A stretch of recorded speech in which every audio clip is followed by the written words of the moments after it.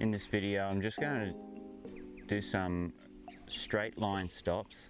So we do what we call fencing, where we just go from one end to the other, and that's to make sure that the horse stays straight until he's asked to stop.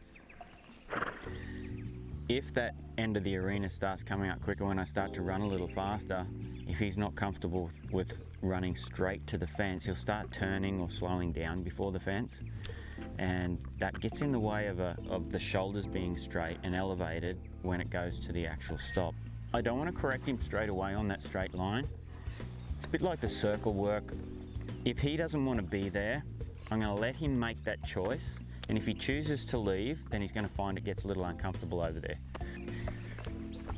If he's leaning one way or the other,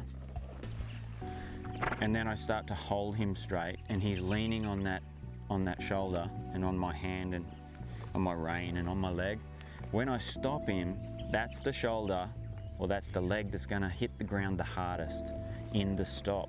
So I want to make sure both front feet are even, both shoulders are even, he's not leaning left, he's not leaning right.